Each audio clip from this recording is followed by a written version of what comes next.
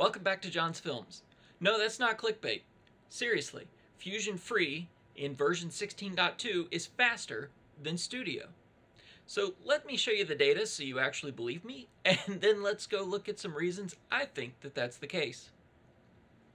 The first machine I tested was my Mini-Me machine. It's a Ryzen 2700X with the GTX 1070, 32GB of G.Skill 3000 MHz RAM, and a 1TB SSD. This is where I got the first indication something was up. If you look here as the charts pull out, Studio 16.2, I ran a couple runs up at the top. I actually ran much more than this, but I just grabbed some of the averages. So 16.2, I got a 1092. 16.2 Studio, I got an 1107. Free, I got a 1212 and a 1267. Now, when I got these results, I wondered, wonder if I'm doing something wrong, wonder if whatever. I ran probably 15 more benchmarks, because what we're looking at, though it seems like it's only 100, 150 points, that's close to 10 to 15% considering where we are with the numbers. I then looked at the benchmarks, and the benchmarks are broken down into 3 different tests. Now, this is a fantastic opportunity to tell you this isn't sponsored by Puget or even endorsed, but this is what they've installed on my system, and this is the test that they ran, that being the backlit text.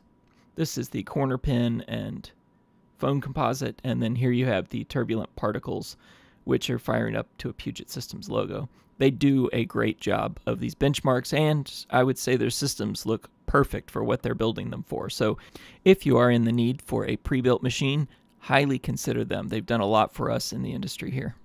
Now that we know what's being rendered in these tests, let's take a look at the scores.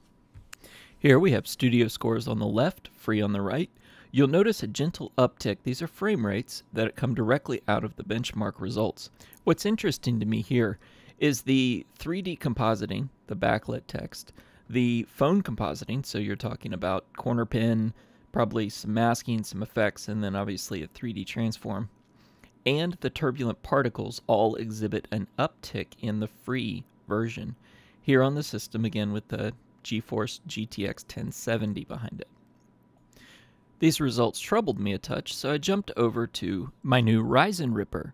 This is a 3950X with a 2080 Ti, 64GB of Corsair 3200 MHz RAM, a terabyte NVMe drive for the OS and the program, 1TB SSD for the project files, and 512GB NVMe scratch drive.